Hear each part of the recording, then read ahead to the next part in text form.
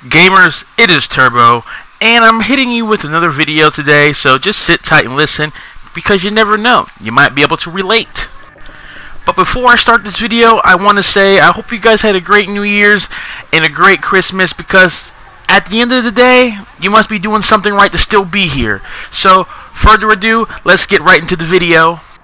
Check this out, bro. Listen, if you have some of those parents who are always on your case, nagging you, telling you what you should be doing, what you're not doing, and what you're gonna do, man, I'm here to tell you, bro, man, fuck that, bro. Fuck that. Hell no. Not cool, man. Not cool. Parents need to understand, bro, if their kids are in school, if you're not in the streets selling dope, selling whatever the hell you want to be selling, whether you're selling twat, cock, whatever, bro, if you're not doing that shit, bro, you're going to school, you got a job, and you're doing what you need to be doing, then, bro, I'm down with the shit, bro, of mom and dads, please shut the fuck up, please. Give me a break, man. And you know what the funny part about it is, bro? There's some parents out there, dog, who just don't give a shit, bro.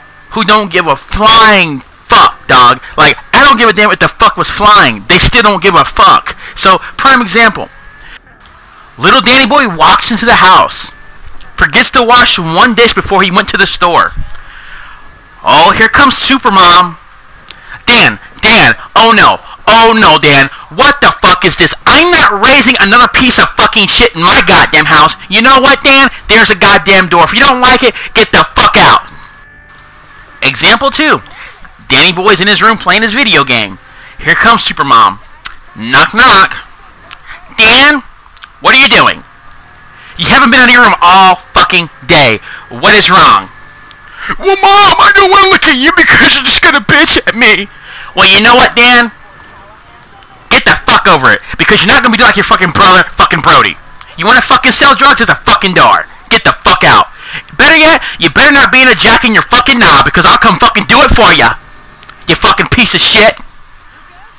See, nobody wants parents like that, bro. Nobody wants parents who want to take all their money when they get fucking paid. I don't want to give my mom all my goddamn money, and neither will I, or neither should you. So, be smart. Lie about what you get paid, because that's how you're going to fucking make it in this world. Always lie about how much money you have to your parents. That's rule number 1. Number 2, man, sit down and talk with your parents, bro. Let them know how you feel, what's going on, how you expect them to act, because nobody wants over-their-heads parents, man. And this goes for everybody. Sometimes mom and dads have a stressful day, and so do we.